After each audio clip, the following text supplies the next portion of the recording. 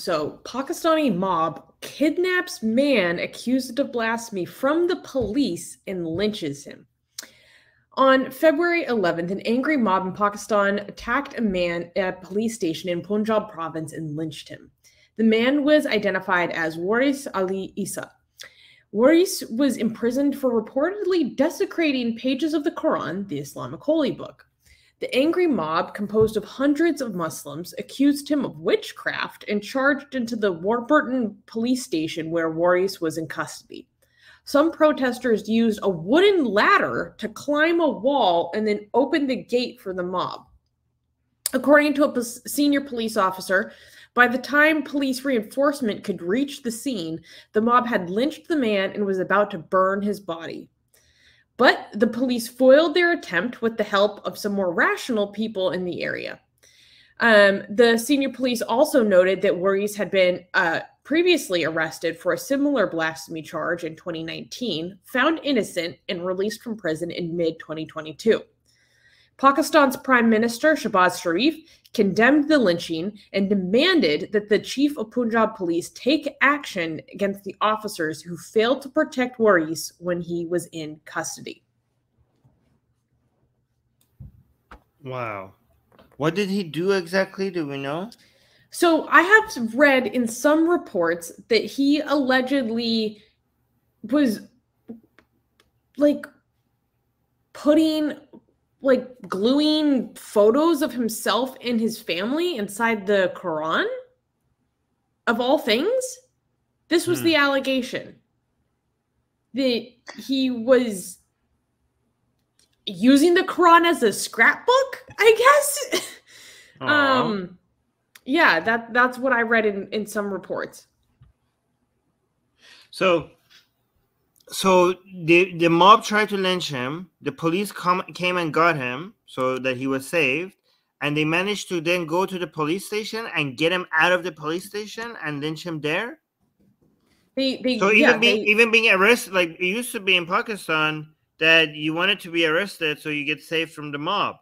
But apparently now that's not even enough. Like even if you're being held by police, the mob can still come and kill you. This isn't even the first time that this has happened. This isn't even the first time that this has happened. A few years ago, either last year or the year before, we covered a story where there was a mob in Pakistan that tried to lynch a man who was mentally disabled for accusations of blasphemy.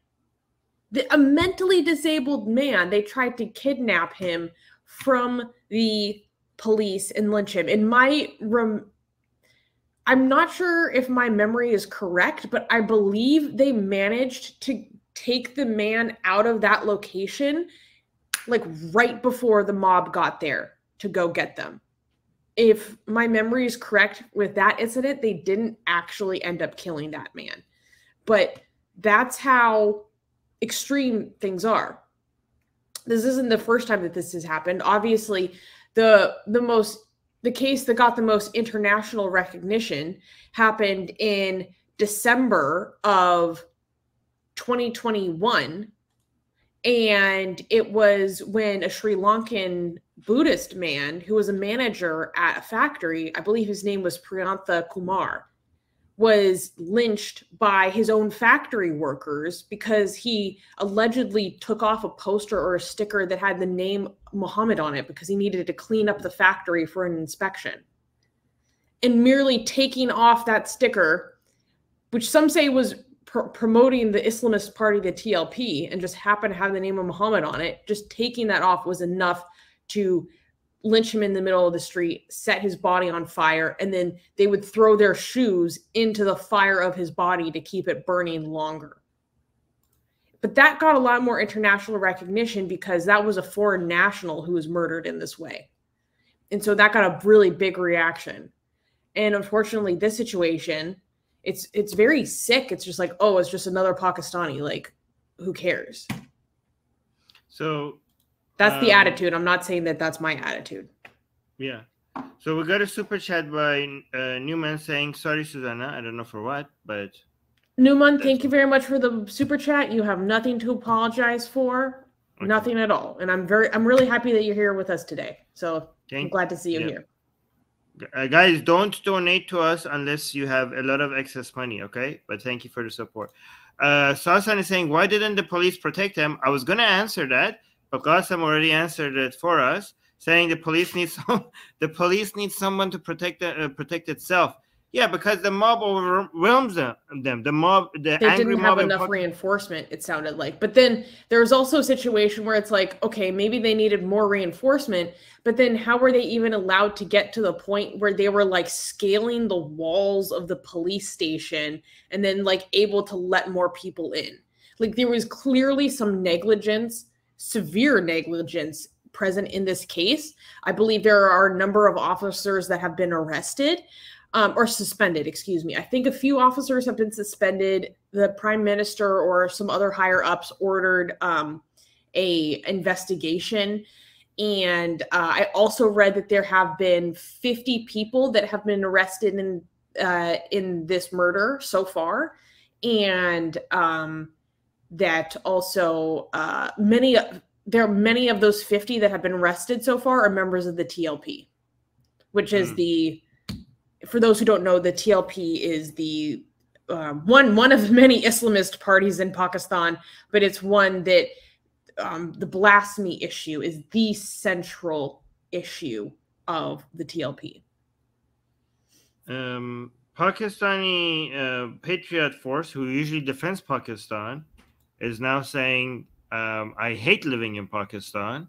Oh, so things are getting to a point where even this guy who always comes here and defends Pakistan is now like hating on living there. By the way, look at what it's saying in that tweet, saying that this guy Arsalan Khan saying another mob lynching over alleged blasphemy in Pakistan.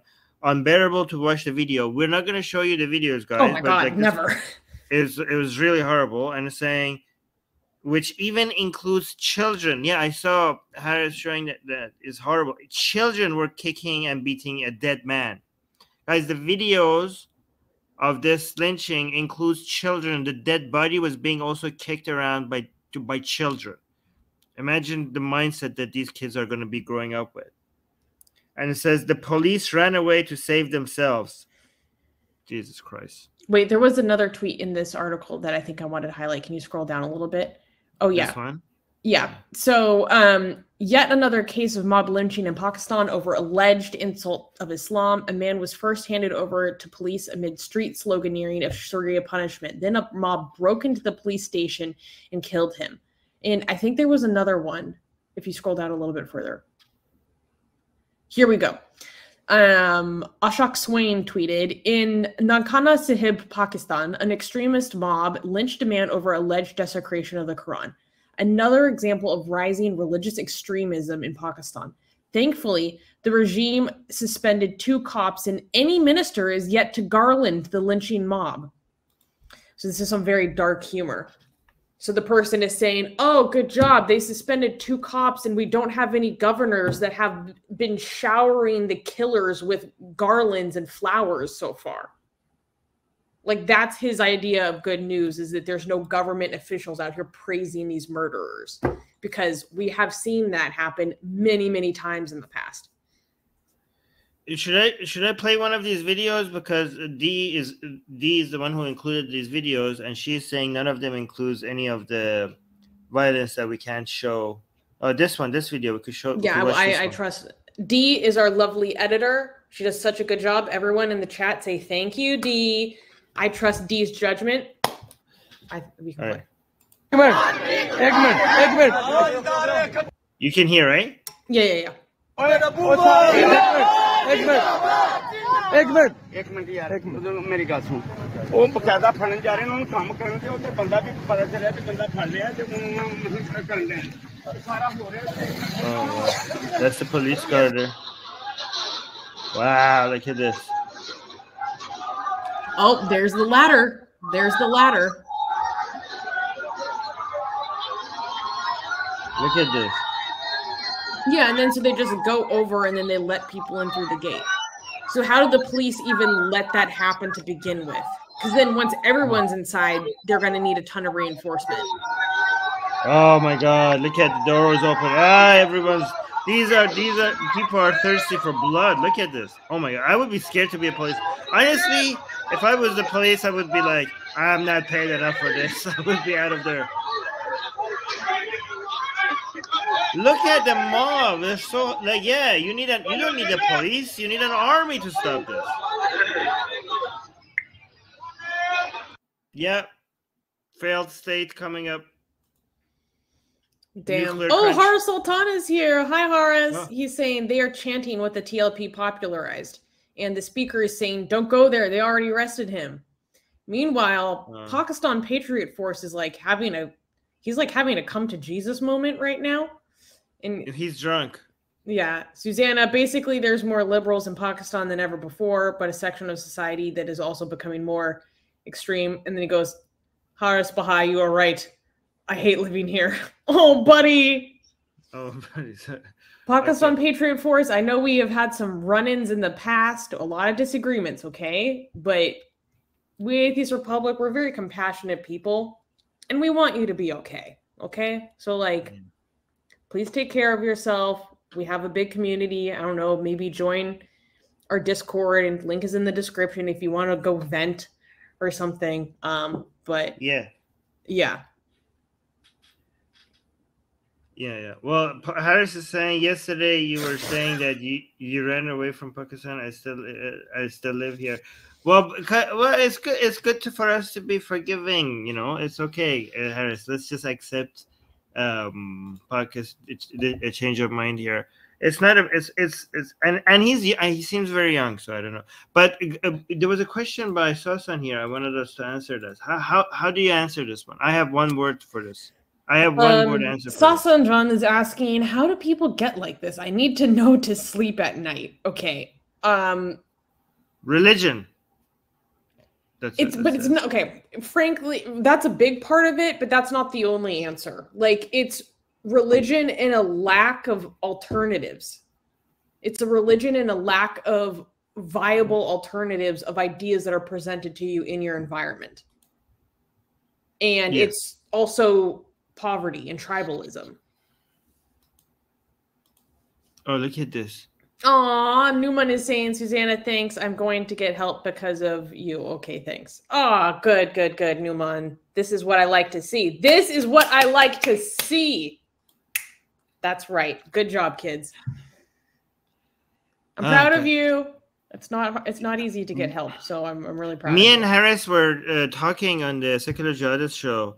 Harris Sultan, we were talking about what we think is going to happen to the future of Pakistan, what it's going to be like. Yes, I was watching the show and I was loving your Pakistan analysis that you just did in the last episode. I was loving it. Yes. I was like, this is what I like to see. Okay, sorry, continue. No, but like both of us, I mean, he knows a lot more than I do, but it doesn't seem bright. I mean, it's just like, we're desperate to see any shifts in Pakistan right now. But every time we look, every week when we look at Pakistan again, the situation seems to be getting worse and worse and worse. So, yeah. So, I don't know. It's rough. Yeah. Yeah. And it doesn't help. You know, in other countries where the government is a problem and the people are moving in the right direction, even though, like for example, in Iran, the government is a problem, but the people are becoming more secular and more liberal. So even though you're not very optimistic about what the situations are right now, you could see a bright future, because at the end of the day, given enough time, the governments will reflect the will of the people. With Pakistan, you don't have that optimism about the future, because no matter how much you want to play musical chair with the people who are in power, at the end of the day, the problem comes from the people itself, you know, and the culture and the mentality is so backwards there that it's such a more fundamental problem from the core, from the bottom up. So a change in government, it's not going to fix that. You need to go to. In fact, it might make things worse, because people will have a stark reaction into the difference of the attitudes of the government versus themselves. Yeah, and changing the mentality of the people from the bottom up, this is not something you could do in 1 or 2 generations. This is going to take ages, and it's heavily moving in the wrong direction. So I am scared. I am scared for Pakistan. And also, by the way, if you're an Indian and you're celebrating the downfall of Pakistan, you have no idea. God. No. You have no idea. You know, every Indian person that cares for India should be wishing, like wanting the stability of Pakistan. You guys should, Indian. Wallahi, you are so right. Pakistan is failing, guys. This is your neighbor. You understand what an unstable country on your borders, what a failed state on your border is going to do to your country. You should, instead of being the enemy of Pakistan, you should be like rushing into their aid right now. You have no idea how problematic this is going to be. So after Pakistan, the main people who want to see the success of Pakistan right now is every single neighbor of Pakistan, especially India. Yeah. And Pakistan Patriot Force is saying, Armin, we aren't all extreme, I promise. We would never say that all Pakistanis are extremists. That is something I firmly disagree with. I never use the word all. In fact, I think that the secular activists and the atheists and even the liberal Muslims who live in Pakistan, I salute to you. And I don't know. Yeah, you guys are on the front lines. You guys are in places where I can't even imagine being. And my sympathies and best wishes. And we try here to be your voices, okay? Pakistani atheists, Pakistani liberals, Pakistani secular activists, and even moderate Muslims, liberals in Pakistan. We here are trying our best to shine a light on what's happening in Pakistan, and let us know if there's anything else we can do. Everyone in the chat, give a salute. Oh, yeah. Because they're in the trenches. Yeah. Yeah, so Sasan is saying, I've seen Armin many times, and he is not a collectivist. Yes, I would not claim that. If he ever says a collective statement, that's how you know he's joking, actually. I mean, it might have, to be fair, so Harris is saying, defending me, saying Armin never uses all. I mean, I don't want to say never. It might have slipped, but hopefully the chat has caught me if I ever said all. In fact, he spends most of his time telling careless people like me to add majority or most in the interest of being accurate. Oh, Harris, that's so sweet. That's such a great compliment. This made me. Thank you, Harris. And we have Qasim, the Iranian, giving the salute to our Pakistani brothers and sisters. It doesn't show on StreamYard, but guys, that square over there, that's a salute. Oh, it shows on my side. Oh, really? Okay. Oh, yeah, we could do this. Can I do this? I don't know. I can't do it. Never mind. All right. You can't do this box symbol? Is that good enough? That's good enough. Make your thumb straighter. Oh, no. Oh, no. Okay. You can now get the sexiest blasphemous art ever known to mankind for free. Too sexy to show most of it here on YouTube. We draw Muhammad, Hindu goddesses, sexy hijabi art, Jesus, Mother Mary, Japanese god, Greek gods, and much, much more. Click on the link below where it says, get our free blasphemous art.